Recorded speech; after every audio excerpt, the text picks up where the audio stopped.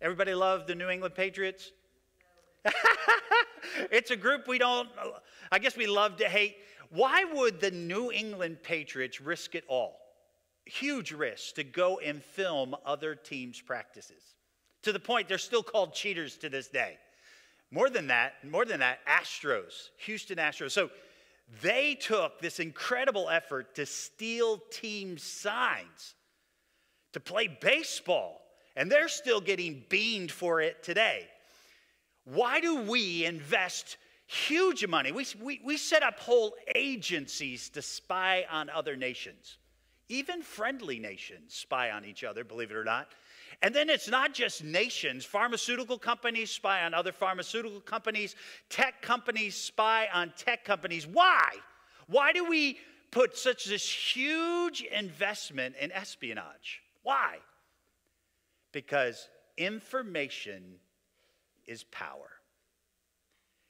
Information, just a little bit of information can change everything. And it changes a plan. It enables you now to put together a plan that has a greater chance of actually succeeding out in what the world is really like. Information is power. And that's where we're going to be today. We're in 1 Kings chapter 18. And what we're talking about is a resurgence. We as Christians, as we look out on our nation, we're getting more and more discouraged because we see our nation devolving rather than evolving. It's becoming less Christian. It's more divided, is it not? There's less respect one for another. There's less tolerance. There's less peace out there. And on top of it, there is this kind of push, this cultural push to silence Christianity and keep us out of the discussion. And we want to see a resurgence in our land. And that's why we've been talking about Elijah and Elisha and the resurgence that they led. Because we're hoping that we can learn from it so that we can be a part of being that people that pushes back, that is countercultural, that is out there being salt and light, and is helping us be a force for good in our land, in our nation. And so today we're going to see Elijah as this architect of the resurgence being smart. He understands the lay of the land, so he can, using the information he has, put together a plan that actually works. So if you have your Bibles, we're in 1 Kings chapter 18. 1 Kings chapter 18. And we're going to pick it up right at verse 1. So let me kind of set the stage so you understand where we are in the story. Elijah has just come on the scene. He just seems to just, bam, be there. He shows up in just the chapter before, and suddenly he's standing before the king. And the name of the king is Ahab. He is the king of Israel, the northern part of the nation, and his capital is Samaria. And him and his wife's name is Jezebel, they're leading the people of God away from God. They're leading people to abandon the God that made huge promises to Abraham, the God who rescued them out of Egypt, not only miraculously rescued them out of Egypt, out of the hands of the Egyptian, but then established them in the very land that they lived in. And these people, Ahab and Jezebel, are pushing the culture away from God.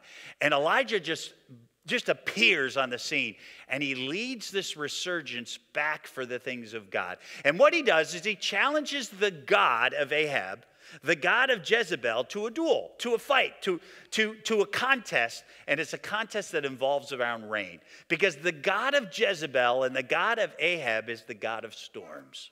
His name is Baal. And he's the God of storms, so he's the God of rain. And because he's the God of rain there in that semi-arid environment, he's the God of life, because everything flows from rain. And they really believe that if they shift over to Baal, they shift their allegiances, Baal will take better care of them than Yahweh did. Because he's the God of rain, and that's what we really need. The problem underneath it all is Baal doesn't even exist. He's not real. He's just a PR campaign. He can't offer anything. And so Elijah stands before the king. He comes to the court and he says, it's on.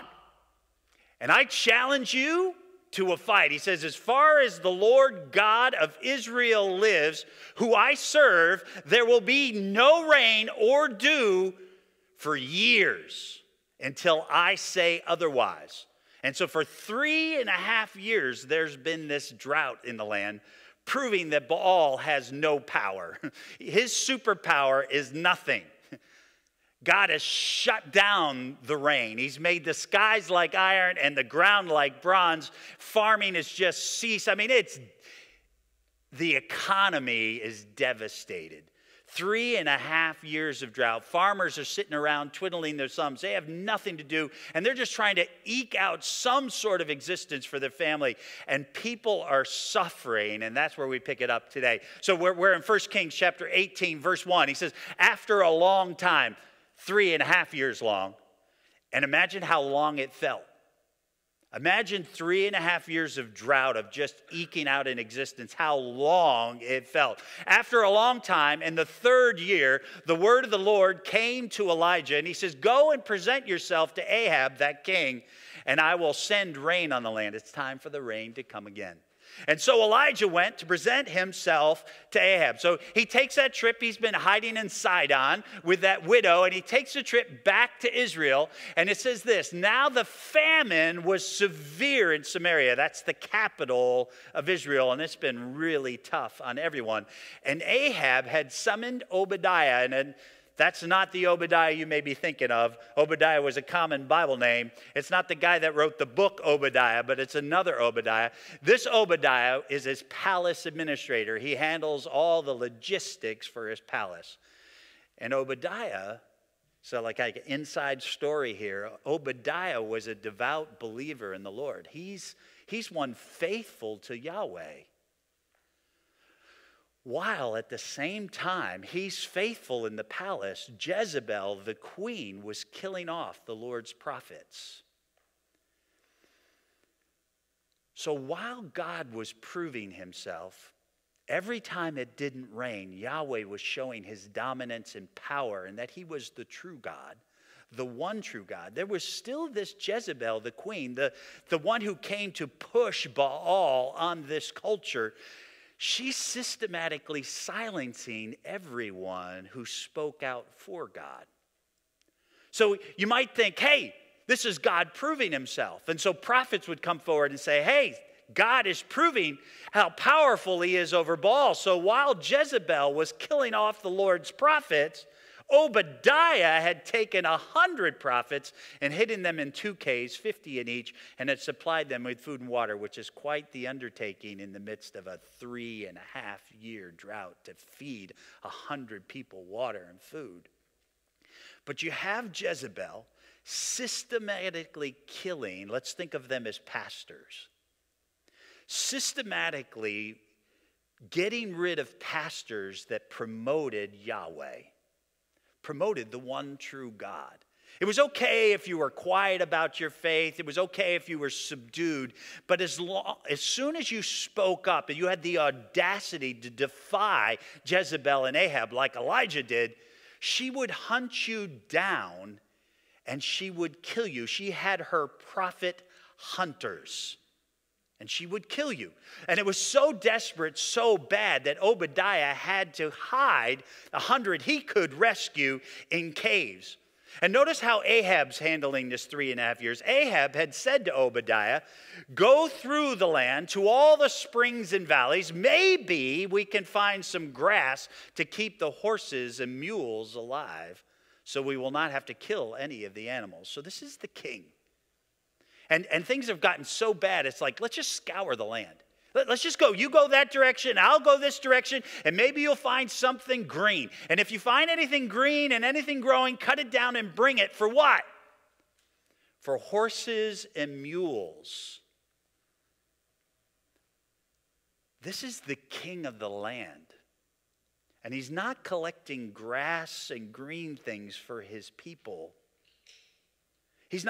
Notice he's not worried and burdened about the people he's responsible for in the land. He's worried about his own mule, his mules, and his horses. Get a picture of what Jezebel and Ahab are like. This is a selfish ruling class, that it's all about them. I believe they want to throw off Yahweh. They want to throw off the constraints of Yahweh because they want to do what they want to do. In the book of Judges, we're told that people want to do what's right in their own eyes. And that's the God of self. That's this God of selfishness, where we just want to live the way we want to live, and we want to throw off the way God would hinder us and hold us back. And I believe a lot of idolatry, whether it's Baal or whether it's consumerism, materialism, power, or fame, I believe it's all basically to get what we want to get. And at the heart of it, it's all about self. And so anybody that doesn't say something that Jezebel likes, that doesn't fit her agenda, you need to be canceled. You need to be stopped. You need to be shut down. In fact, your life doesn't matter. It needs to cease, because what I want is more important than your very life. And then Ahab, the same way, is like, I don't care about the people. I don't care about the widows and the orphans out there. All I care about is the horses and mules in my own barns.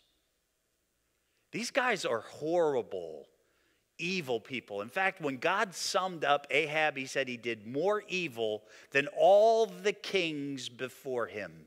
He's a terrible king because he's a selfish king. When you talk about resurgence, there's always this force, and I'm going to call them, for a lack of better terms, this entrenched opposition.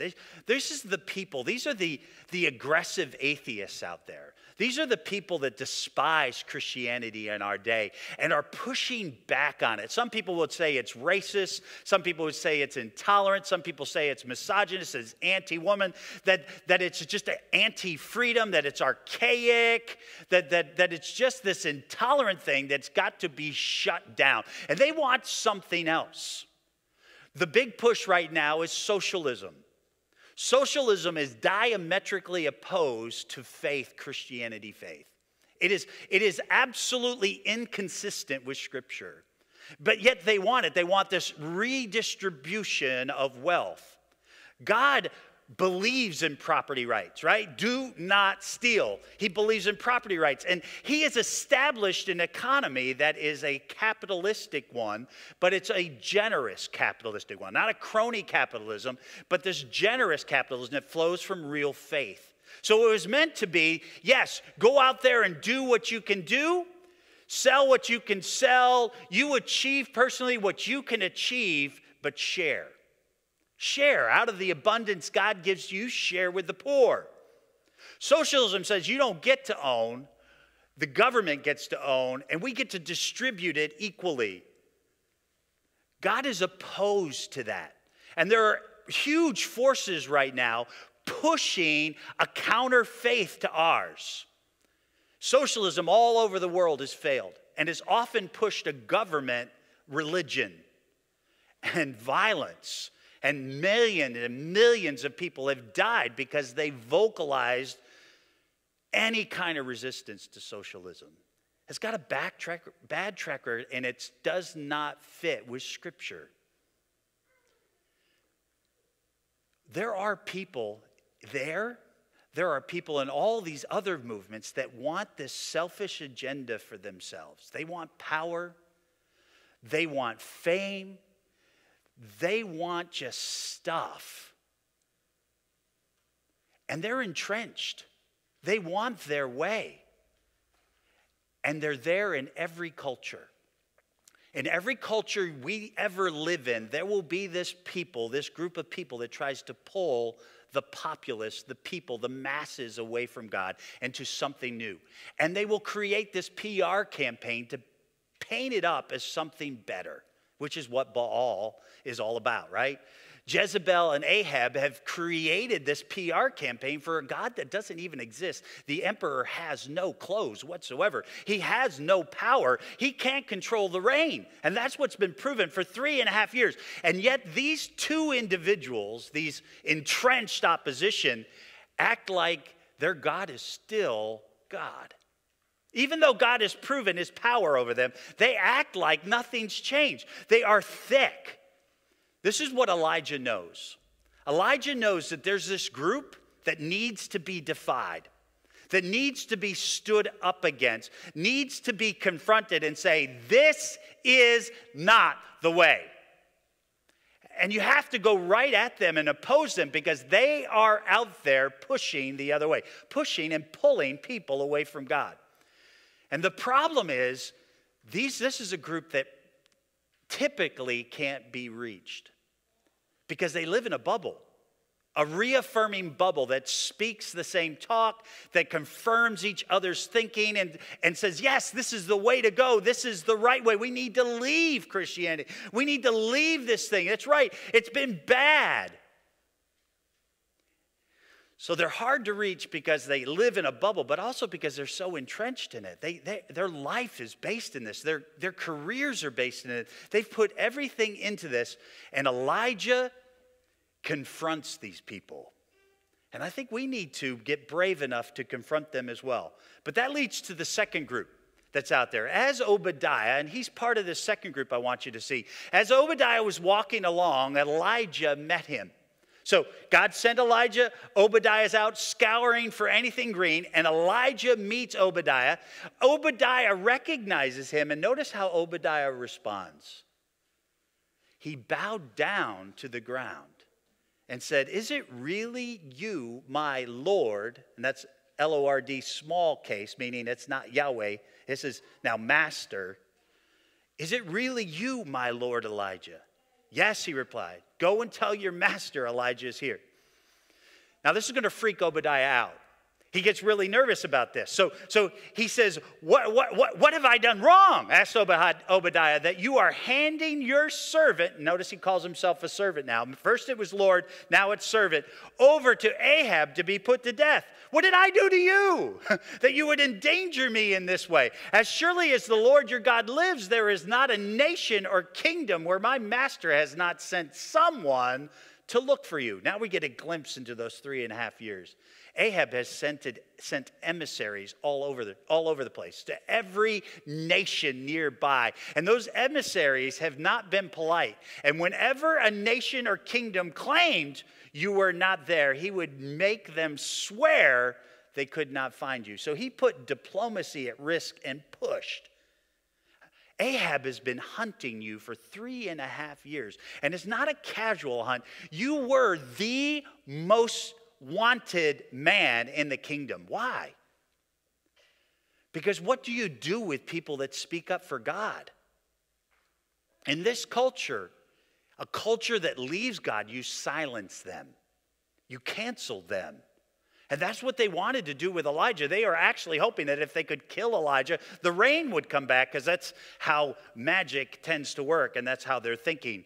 And whenever a nation or kingdom claimed you were not there, he made them swear that they could not find you. But now you show up and tell me to go to my master and say Elijah is here?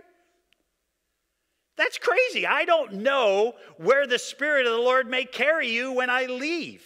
In other words, I don't know where you've been. It's like the Spirit of the Lord has just carried you off to some mountaintop or something. Nobody could find you, and he could do that again when I leave you. If I go and tell Ahab and he doesn't find you, he will kill me.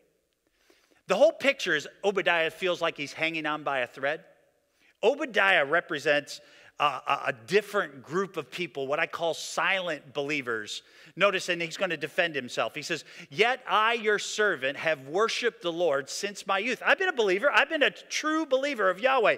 Haven't you heard, my Lord, of what I did while Jezebel was killing the prophets of the Lord? I hid 100 of the Lord's prophets in 2 caves, 50 in each, and supplied them with food and water. And now you tell me to go to my master and say Elijah is here? He will kill me. What is he saying? This is what happens when the culture drifts from God. There becomes this other population of what I call silent believers. And I believe teachers are in this category, at least the teachers that don't work in Christian private schools. These are the people where policies and structures have been put in place, and you're no longer allowed to talk about Jesus. I've lived in our land long enough to see prayer and God talk taken out of schools. Because when I was a kid, it was allowed. But it is no longer allowed. Systematically, the culture is being shifted and pulled by these entrenched opposition against the things of God. And now, because of it, there's this whole population of believers that have been silenced out there. And one of them are the professional teachers. Because the policies have been put on them that they're not allowed to share their faith unless they're asked. And even then, it's still frowned on. And it's not just teachers. It's businessmen, businesswomen. If they're too out there with their faith, what happens? Their whole business can be shut down. They can be canceled themselves. The whole culture can boycott them because they're too old school or they're for traditional family or whatever it is. The culture slams down on them and tries to ruin them, tries to marginalize them, and tries to shut them down. That is reality in our culture today. And so what happens is there's people like Obadiah out there. He's in his job. And he's a real serious believer in Yahweh, but yet he doesn't say anything. Why? He lives with Jezebel. He works in her palace. He works in Ahab's palace. And the only reason he's alive and the only reason why he still has his job is he's exceptional at it. How do you keep 100 prophets alive in caves? Give them enough food and water for 3.5 years in the middle of a drought. It's because you're good at your job. But you not only have Obadiah, who's quiet in his faith, but yet living in his faith silently and secretly so he's not killed for it, but you have 100 prophets hiding. And it's not just this. We're going to find next chapter that God is going to reveal to Elijah that he has 7,000 still who are faithful out there. I have reserved 7,000 in Israel, all whose knees have not bowed down to Baal and whose mouths have not kissed him.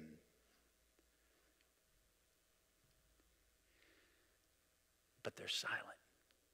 And the ones who spoke up, what happened to them?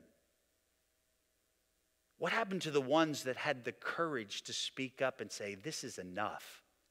We're not going to be run over like this anymore. We're going to speak up for the things of God. We're going to promote God. We're going to promote the ways of God. What happened to them? They were killed. Jezebel hunted them down. This is serious stuff, guys. There's a cultural war that is taking place and has always been taking place. Always. The world is opposed to God and pulling the world from God, pulling the people from God. While God is in the world and the Spirit of God and the people of God are trying to pull the people towards him. And it's a constant struggle for attention and who's got voice. And people's lives depend on it. People need God. People need life. People need to be restored to God and have eternal life. And not only that, our culture needs God in it. Our culture's better with God. And yet, what the culture does is it tries to silence us. And so we'll post about everything but our faith. We'll post about meals and vacations. But we're very reluctant. I find myself, I get out there, I find myself hesitating to post anything about God. There's this second thought. There's this second guessing. There's this thing that happens. It's this pressure the culture has created to keep us silent. And we need to push through it. We need to reestablish the ways of God in our land. It's interesting that in this passage, though, Elijah and the writer never condemns Obadiah, never condemns the prophets for hiding, and never condemns the ones that spoke up and got killed for it, these silent ones. It's interesting that in this story, there's this understanding that they're doing what they can. They're praying. Obadiah is doing his faith secretly, but he's making a difference. At least in 100 prophets' lives, he's making an impact. We need to realize that not everybody's an Elijah. We want to be Elijahs. We want to be that force. But some people just don't get traction. That's what happened for a lot of prophets. They didn't get traction. They were killed for speaking up. And then along comes Elijah, and he finds a foothold. He finds traction in a culture that we're surprised he's able to get traction in. And suddenly there's this voice. And it doesn't seem to matter what this entrenched opposition does. They can't seem to stop him. So let's look at that next one. Elijah said, as the Lord Almighty lives. That's his line, right? As the Lord Almighty, as Yahweh Almighty lives, whom I serve, I will surely present myself to Ahab. So basically he swears to Obadiah, hey, I'm not going anywhere. I'll be here. You don't have to worry about your life. I'm really going to meet with Ahab. He has to swear to it, but he does. So Obadiah finally trusts that Elijah will be there when he comes back. So Obadiah went to meet Ahab and told him, and Ahab went to meet Elijah. Now this is huge. Do kings come and meet prophets, or do prophets come and meet kings?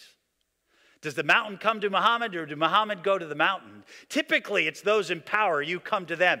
And this says a lot, that Ahab is willing to come to Elijah versus Elijah going to Ahab.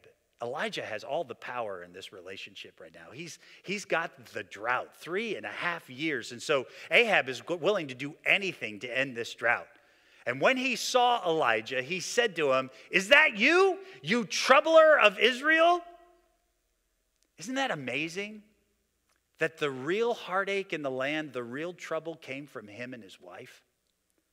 They are the ones that led the people away from God. They're the ones that led them away from life and led them towards the consequences that naturally come from living apart from God.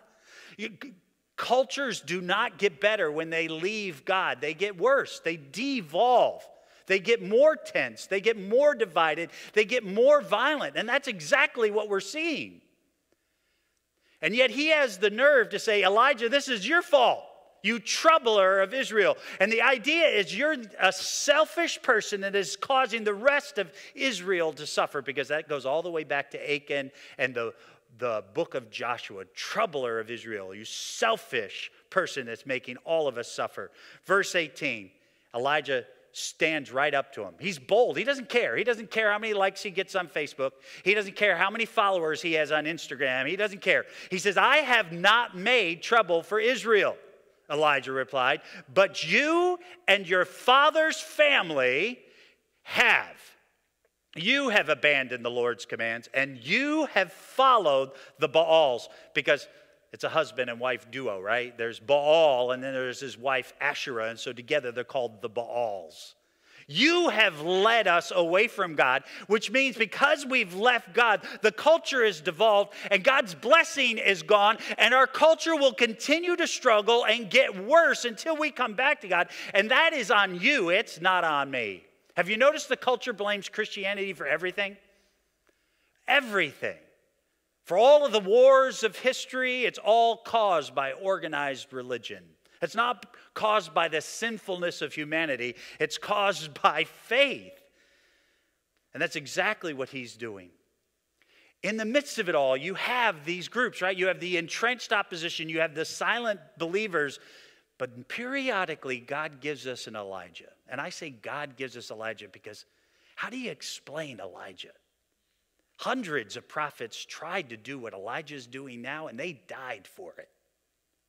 But suddenly you get this guy who's able to get traction and seems to be safe from whatever they do. In fact, Obadiah is thinking the Spirit of God must just whisk you away, because how did you live for 3.5 years? How did you escape the manhunt? You wouldn't believe the manhunt. And yet you endured it all. You survived it all. We as believers need to be good to Elijahs. I've spent a lot of time thinking about this. Because what does it take to get a voice again? What does it take to really speak into the culture and move the culture towards God? Because many try, and they're just silenced. But when a voice comes forward and it finally finds traction, I've decided, if they're able to find traction, even if I don't totally believe with everything they're saying, meaning if I look at my doctrine and we have 6 out of 10 together, they believe in Jesus and they're promoting Jesus and they're believing in true faith and they're believing in the kingdom of God, even if we don't agree on baptism and the Lord's Supper, I'm going to support them. I've been thinking about Kanye lately. Kanye's finding traction in our culture. I don't know why.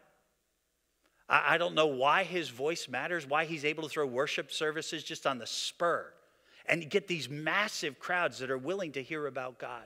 Do I agree with everything about Kanye? No. But when God provides an Elijah, I feel like we should be like Obadiah, those who have been less able. We should somehow pray for them. We should somehow encourage them. We should somehow recognize that they are getting a voice when so many have failed and so many have been silenced and so many have been shut down. We need to realize that that's unusual, that Elijahs are hard to come by. And when they are out there, even if we're not 100% in sync with them, we should support them because those who are for us, right, are not against us, as Jesus put it. Elijahs are few, and we need to pray for God to raise up Elijahs. And when they do pop up and they find traction and they find a voice in our culture, we should run with it. We should support it. We should allow them to get as much of a voice as they can get. Because no one's perfect.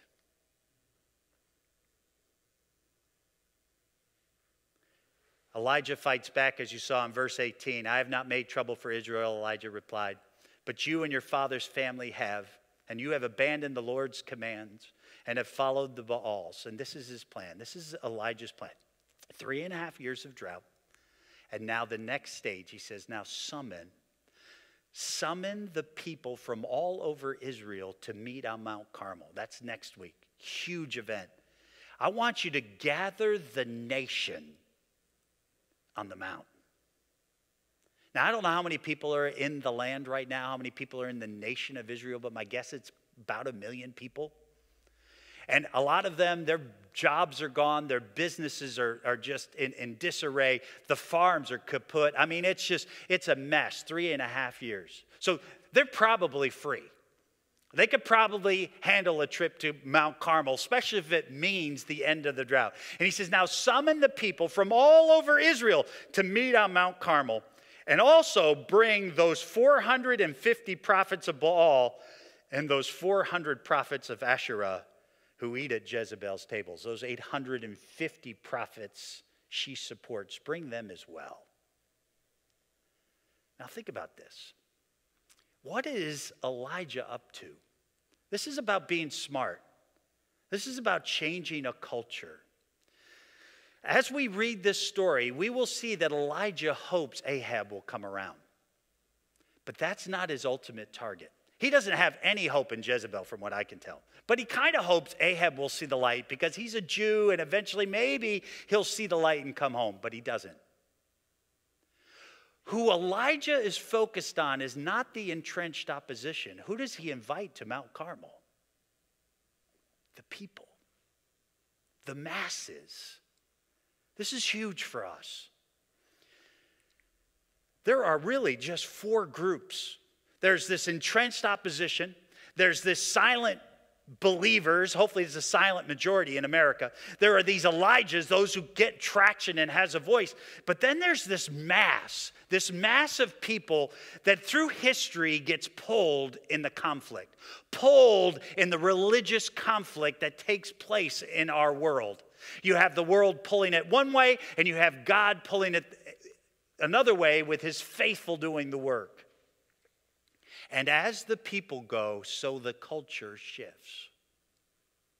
For the last 40 years, the masses have been drifting away from God, being pulled by this entrenched opposition. They're being pulled from God, slowly but surely. And now when surveyed, we have what we call the rise of the nones. So when people are surveyed about a religious affiliation, they now, by huge numbers, say none. I have no religious affiliation. 40 years ago, they would have said they were Christian, would have affirmed Christian ideas. Over 40 years, there's been this pull of the world away, pulling those masses. And wherever the masses go, that's where the culture goes. So who's Elijah focusing on? The masses, the people, the heart of the people. And he's trying to pull them back. And next week, you're going to see the event. But he's already given them 3.5 years of a flood to get their attention, to realize you're going the wrong way. You're pursuing a God who doesn't even exist, a God with no superpower, a God who can't send rain, and yet you worship him for the rain. Wake up, smell the coffee, come home to the real God. The masses are where it's at. Whoever gets the heart of the masses sways culture. That's just how it's worked. That's the way it's always worked. Back in Rome, about 400 AD, Christianity has really gotten a foothold, and it's actually become one of the national religions in Rome. There was this monk, and his name was Telemachus. He lived in Turkey. We called it Asia at the time, but he lived in what we call modern-day Turkey. And he came to Rome just to, I guess, on tourism or business. I don't know why he was there. And while he was there, he went to one of the spectacles. What is a spectacle? That's what they called the gladiatorial games. So Telemachus is up there in the Colosseum, you know, the big oval dirt with the walls up and then the seats, the layered seats going up so the crowd can come and watch the gladiators fight to the death. And he's there and he's absolutely horrified. His Christian faith and his Christian ideals are like, hold it. This should not be happening. And he rushed for it. He got out of his seat. He rushed down to the wall that overlooked the dirt below. And he yelled as loud as he could. He said, "In the name of Christ, stop." And nobody listened. So he jumped over the wall, jumped those 10, 12 feet down to the dirt, and he rushed onto the field. And again, in the name of Christ, stop. Now people are starting to notice. He rushes out to the gladiators that are in the midst of their fighting, and he puts himself right in between them and stops the fight, and again yells, "In the name of Christ, stop." And finally, the gladiators stop. And the audience is silenced as they watch this and wonder, what is this guy doing? Everybody's uncomfortable. Everybody's awkward. What's going on? The gladiators try to pull away. They try to separate themselves from Telemachus so they can get back to doing what they're supposed to be doing. But wherever they move, he moves. And he kept saying, "In the name of Christ, stop." And finally, the gladiators don't know what to do. They just stop. Well, that's when the crowd starts getting into it. And they're angry. They're furious because Telemachus has the nerve to insert themselves in their pleasure, the pursuit of their sin. And they can't have that. So they start jeering him and calling at him and just asking the gladiators to kill him and just get rid of this guy. But nobody's going to do anything. Everybody's kind of stuck and they don't respond at all. So the crowd starts getting up from their seats and they start getting over the wall and onto the floor and they start picking up rocks. And right there on the spot, the crowd, the masses stone Telemachus to death. And they say that this eerie silence fell over the Colosseum. And the crowd that stoned Telemachus kind of hangs their head and leaves in silence. And the culture, the people start talking about the evils of the game. This blood, why are we doing this? Why are we glorifying death? Why are we killing each other? We're supposed to be now Christian nation. And the uproar that came from Telemachus' death was huge. And in 3 days, the emperor called off all games in Rome. Why? Because it really wasn't about the emperor. It was about the heart of the masses. And where the culture goes will be determined by the masses of people that are swayed. We've got to be smart about this. This whole study of Elijah and Elisha is this tool to help us be smart as believers so that we have a better chance of success out in the culture. We've got to learn to tell our story, to capture our heart. We need to learn to do things in such a way that we get the heart of the people. The culture on the other side is trying to do the same thing. They're trying to capture our heart.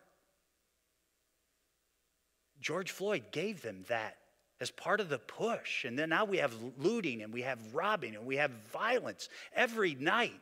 And it's all this force, this push to pull us away from our Christian culture and towards socialism or some other form like that. We need to get back to biblical Christianity. We need to get back to real faith. We need to get back to Christ. And we need to figure out a way to be a voice out there. Even if we're in that silent believer category, we need to figure out a way to be like Obadiah and still be a force out there. And then we need to find Elijahs to speak up.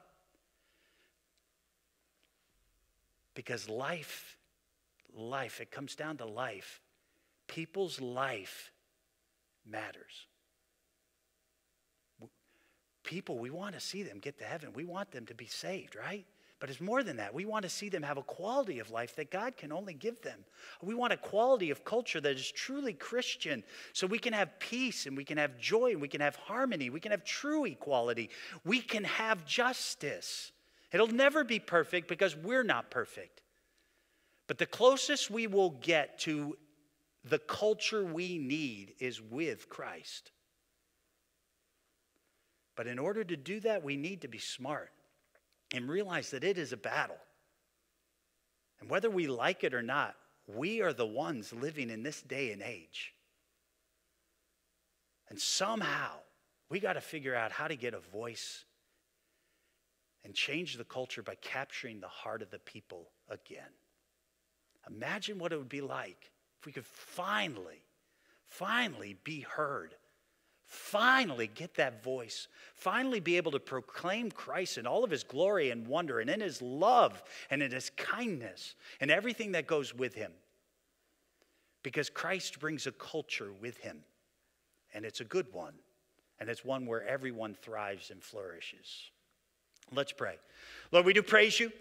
We do praise you that you are a great and glorious God who loves us. And Lord, you offer the way, the truth, and the life. Lord, one of the things we as Christians aren't so sure of anymore is that you are the way, the truth, and the life. That our culture would actually be better led by you than led by the world. Help us to recapture a vision for what culture can be. To regain a vision of our forefathers for truth and liberty, for the pursuit of happiness, and this Christian culture that could foster what we're really looking for. Help us as believers to again truly believe that people are better with God than without God, and that our culture is better with God than without God, and that God offers the way, the truth, and the life. And help us as your people, Lord, to be salt and light as you called us to be out there and make disciples, to be a force for good, to be voices of truth, to be Elijahs when it's called for, and to be those silent believers that are still moving in the culture if that's all we have left. Help us to realize that there is a battle, and help us to realize the culture is really in our hands to shape and mold and be a part of. And Lord, we just ask that you would guide us and direct us, that you would move in us, and you would give us wisdom to know how it all works so that we can be wise as we post and wise as we share our story. So we can be wise as we proclaim Jesus.